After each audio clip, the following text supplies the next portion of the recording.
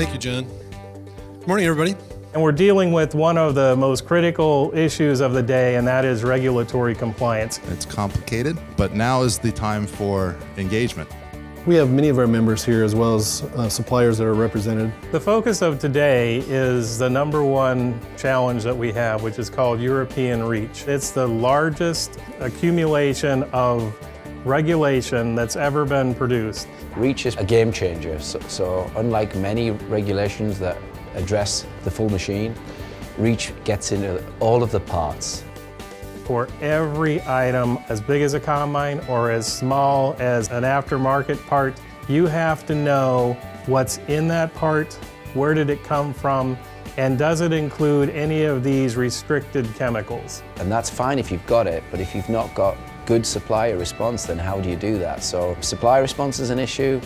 The quality of data coming back to us is an issue. If a company does not comply, let's say they take a container ship over to Europe and they're not in compliance with that, what could happen is actually they would send the container back. You can get locked out of an entire portion of the world. We're having to navigate this, as a company to be compliant in all the markets that we serve. How AEM has approached this problem is we've created what we call our AEM Market Access Pathway Program, or MAP for short.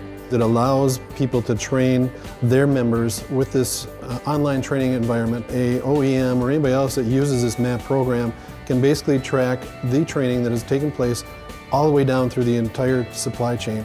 We utilize about 20,000 raw materials, and very few of those raw materials are made up of a single substance. What this program does is it allows them to provide that information in one format to multiple users, and they can have a better chance of keeping that data clean, complete, and accurate as they move it through the supply chain. We're able to work with them to streamline our process and deliver compliance information in a more efficient and fast way. The AEM MAP program not only addresses EU REACH, but it addresses RoHS and conflict minerals, and is flexible enough to be able to take into account other issues that will come up down the road.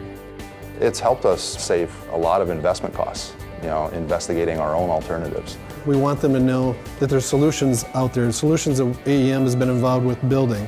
When I leave here, actually, I'm going to take all of this information with me and continue to actually propagate the awareness within my own company. Our organization will be very excited to know that there's a light, at the end of the tunnel that we're going to go through and come out the other way with a really clear solution.